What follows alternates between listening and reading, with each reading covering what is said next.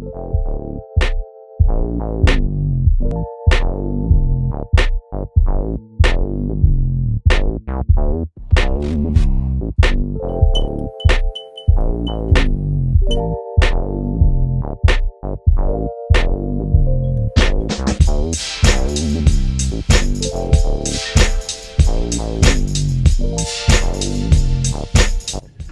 afternoon, everyone. How y'all doing?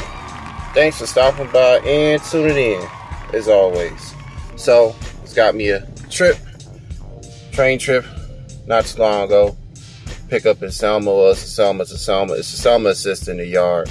So, not going over the road, from yard to yard. So, picked up for 3 o'clock. So, I'm heading that way now, just leaving the house. So, I'll hit you back up when I get there. Alrighty, so made it here to the yard about 5 minutes ago, and just like that, there is no van available. Just got off the phone with dispatch, tried contacting my boss, the branch manager, because I don't want this to be another late trip or a late pickup. So they're working on it now. Figure out where the other van is, because that van should have been back or along with another van or something. But only because the other existing drivers that have been working here for some time, and even the driver I mentioned last night who's worked here for the last few years, they keep the vans, and that's something that we can do, but only if there's enough vans to cover enough trips that come out, you know, and even for the new hires or rehires like myself. So this is the Selma yard, what it looks like in the daytime. Up ahead is I-95. We're just east of the bridge, 95 bridge. All the way back there, that runs parallel east of Highway 70, all the way out to New Bern. And then to all the way out to New Bern, and then up 17 to Chocowinity in Washington, North Carolina. They have a yard in Chocowinity as well, and over in Aurora, which is the Outer Banks, eastern North Carolina, so from the Atlantic Ocean. So, but yeah, so waiting to hear back from dispatch about this other van, because it's the van that I've had the past 2 nights now, as of the whole weekend. I thought I was supposed to be off today, but I got as far as 12-hour shifts, or during a 24-hour period, because they changed again because of COVID. So, but there's a new hire who works Tuesdays and Wednesdays. So my schedule's about Thursday, Friday, Saturday, Sunday, and Monday. So I'm not turning down no trips for nothing. So I just want to, you know, be sure, like I told him, make sure that I hope there's a van available when I get here. Well, it's not here yet, so I will update you in a bit or soon, you know, because it's 2:56 now. So I was going to talk to the train yard master over here in this building right there. Find out what's going on, because sometimes they'll just pick up their own crews here locally and take them to and from the hotel where they need to go or be. And that's that. But this here is an assist. Assist just meaning that this is for the locals. They're just moving train cars around for the OTR, or OT, I guess that's over the rail, over the yard, train crew to work and operate their train all the way back to their yard, you know, in a sense. But, oh, excuse me. Alright, so I'll go ahead and stop the video here. Like I said, update you all on what happens next. If I'll still go on with this trip or not, because pretty much I've wasted my time coming here, because I can't go across the railroad crossing because it's blocked, because they're, like I said, they're working on the rail. So in case, just a quick tip, that if you all wondering why, having to sit at a railroad crossing for so long, that's the reason. Because they're coupling and uncoupling train cars, and that can take anywhere from 35 minutes up to an hour.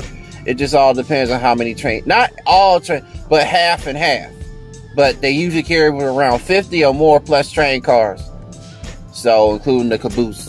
But, yeah, that's a longer process. It's nothing like coupling and uncoupling, dropping and hooking and unhooking a tractor trailer. You know, trailer to a tractor, so truck. But we talking about train cars here. So, with some of them empty, loaded, empty, with petroleum, gas, oil, whatever, refrigerated. They got refrigerated train cars, believe it or not. Yeah, so they're still here working. And, yeah. So, alright, I'll hit y'all back up now. Alright, dispatch just called me back. And, because it's now 2 minutes after 3. So, trip's already late. As is, but the driver is 5 minutes away. So, still go ahead on with the trip. They could have just given the trip. Didn't really, I mean, to that driver, if the driver was on the way now to the yard or something, I don't know. But, like I said, I'm already on the board as is. Once you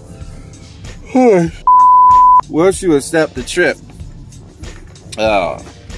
you know, they automatically put you on the board. I was off duty after 8 hours of rest. So, because like I said, I thought I had today off as well. But, I was told by the trainer, they call you anywho, whether you're on the board or not, on duty or off duty. And I remember that in the past. You know, like a train trip, they desperately needed a driver on and so and so. Perfect example, over the weekend when I went to, I say Spartanburg, Greenville, South Carolina yard. Norfolk Southern and the Amtrak share together.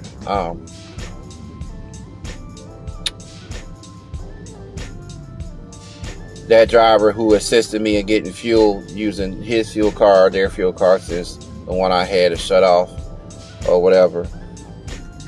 But he was like, yeah, we desperately need drivers to cover their area for their area. So I was like, well, I wish I could, but I don't stay out here, unfortunately. I stay all the way over here. So, but yeah, that's the update. The driver's on his way. Should be pulling up any moment now. And we'll add some more to this. Alright. Alrighty, folks. So, I just pulled up to the Eco Yard. They were delayed for an hour back at Wake. And Waco, that's a little area between Chocowinity and New Bern, actually. But they were delayed for an hour at Wake and Clayton because of Amtrak passing by. We're on his way passing through from the Smithfield Selma station over to the Raleigh station, and I guess down to Charlotte, Atlanta, so on and so. But it just never fails. Amtrak always passes, and Amtrak doesn't operate or own. They don't own any railroads. That's where the freight companies come in: Norfolk Southern, CSX, BSNF, CN, Union Pacific, and many others. So, but usually around this time of day when I pick up a crew and they're gonna take their train back to their yard and stuff, Amtrak is usually passing through. So Amtrak has the right of way, if I'm not mistaken, if I remember last time. And then the freight train crews can proceed on down after that. So, because at the end of the day, Amtrak is hauling passengers, they're a passenger train car crew. All these freight train companies are just pulling freight of all sorts, of all commodities, just like tractor trailer drivers, you know. So, but so yeah, I'm with them now. Well, they pulled up not too long ago. They're all the way down there. This is what the Waco yard looks like. And when you do an assist, you hit assist, and it just says assisting crew from one stop to the next. So it's just 2 crew members I pick up, an engineer and conductor. So so yeah, opposite side. is where, as far as to meet them around and stuff, because they have, these are yard tracks of Eco. So again, they couple and uncouple these train cars, not one by one, but half and half, and they back them up in here. Again, because this is the oil and gas rig terminal station.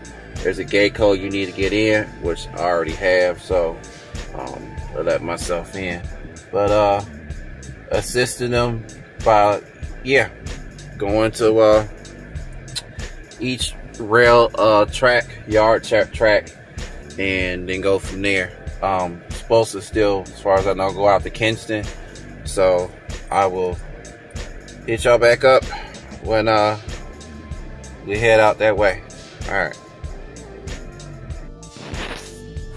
Alrighty, folks. We are here at our next stop. Kinston, North Carolina. At Sanderson Farms. Chicken plant. There's a train right there. It's 2 engines. There's like 80 cars. Across the street is a Smithfield plant. So I'm assisting them over here. They're pulling the train, as far as I know. Either back to originally Powhatan crossing in Clayton, or back to Selma. Oh, excuse me. But I have to assist them by the time they leave out that way, and if I have to pick them up all the way down there or just be released from here, I don't know yet. I have to wait and see. So I'll check back in with y'all later.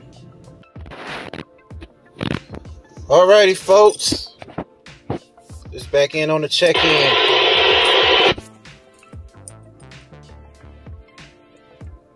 Back in on the check-in. So, completed the drop-off at Kinston earlier, and made my way back all over here now at Powhatan, P-O-W-A-H-T-A, something like that. Powhatan, of Clayton, North Carolina crossing. The crew has not arrived here yet, so they said it would be a while originally before they left the Kinston plant from Sanderson Farms. So meanwhile, bought dinner, Smithfield's chicken and barbecue. So I'm going to eat that while I wait. And I'll talk to you all afterwards. Alrighty, folks, they just literally pulled the train in here at Powhatan, crossing the Clayton. And it is 23:27 military time, Eastern Daylight Time. And it's time to take them back to their yard, which is not too far here back in Selma. And then I am going home, because then I got 2 more hours of drive time. I can't go over 10 hours, so. But I don't think there's any other trips as of tonight, so go ahead and pick them up, and we'll go from there.